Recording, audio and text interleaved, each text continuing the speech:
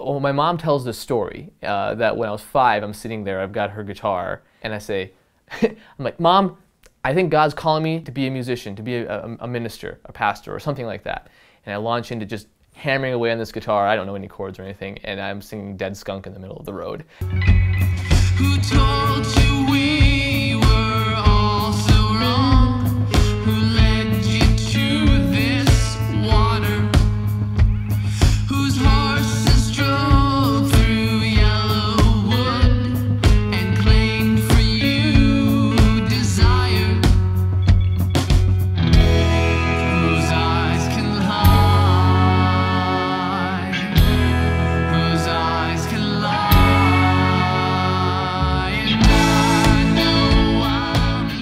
Started the first band I was in when I was 18 years old. There was something that tied authenticity to spirituality for me at that point. And so if there was something that was authentic in genre, authentic in form, authentic in what it was trying to get across, then that became spiritual to me. I toured with the music ministry from 2008 to 2009, saw God in a real way. And I struggled with this sense of the Bible says this about God, and it's not what I've seen in church, it's not what I see in American Christianity. I just saw a different way of approaching all this, and it wasn't a words-based, but it wasn't just actions-based either. There was something else. There was some other genuine concern, and maybe you could call it love. I got back from Honduras, summer 2009. Had all of these things to process. I'd been on the road nonstop for a year, and I just crashed. But the trouble is I couldn't sleep. Just trying to recollect and figure out what on earth was going on in my life. And there was this girl, and we started dating a month later, and 10 months later we got engaged, and now we're married. Meeting Leslie was something that just kind of catalyzed a drive to do something and to be somewhere. In every sense of the word, not just physically, but also in a mental place, in a spiritual place, to actually be somewhere.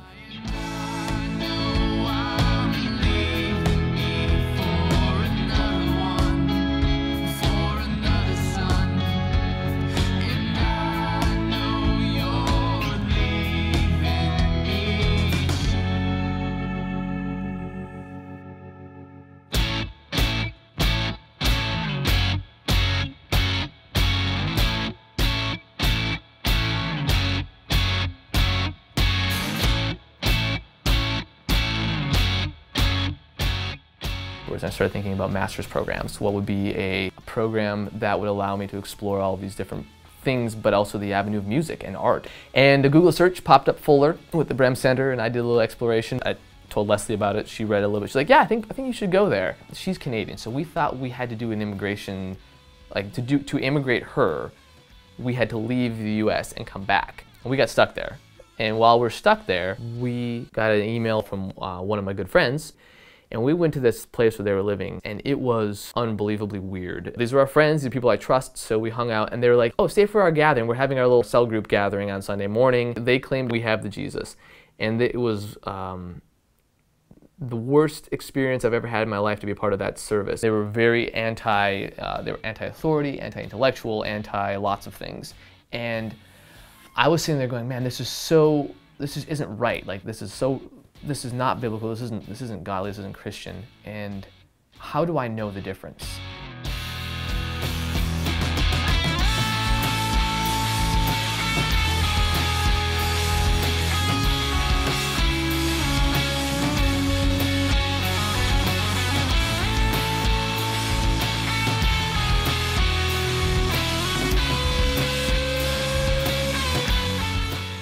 These people used all the right Christian language. They sounded so orthodox when they said, but what they meant was entirely different.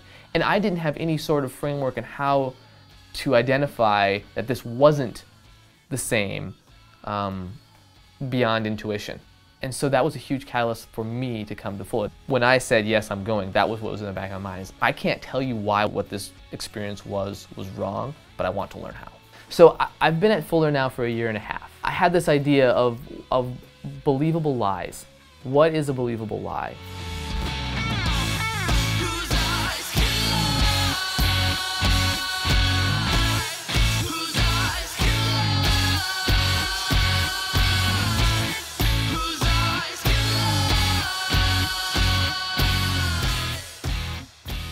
The thesis, again, about beliefs and theory of a believable lie, and how lies create a negative reality, and how when we allow beliefs to become the authority for our life and actions, we open ourselves up to lies, to accepting lies, and creating a reality out of those lies. This thesis will be performed at Art Ventures Night at Fuller Seminary, Travis Auditorium.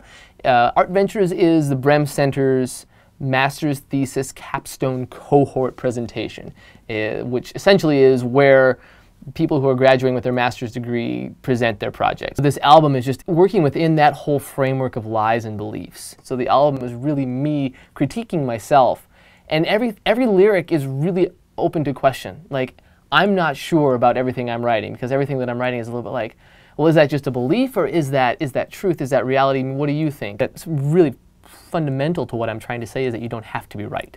Being right is that's the beginning of sin. That's the whole Adam and Eve in the garden. We're going to eat this fruit because we want to have all this knowledge that God does.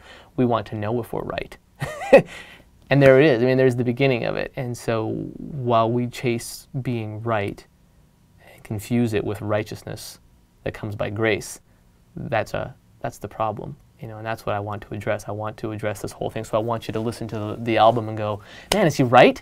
And then I want you at the end to go, it doesn't matter. Like, it's not a question of right or wrong. That's operating in a framework and paradigm that depends on my own rightness. And it can't. That's the whole idea of grace.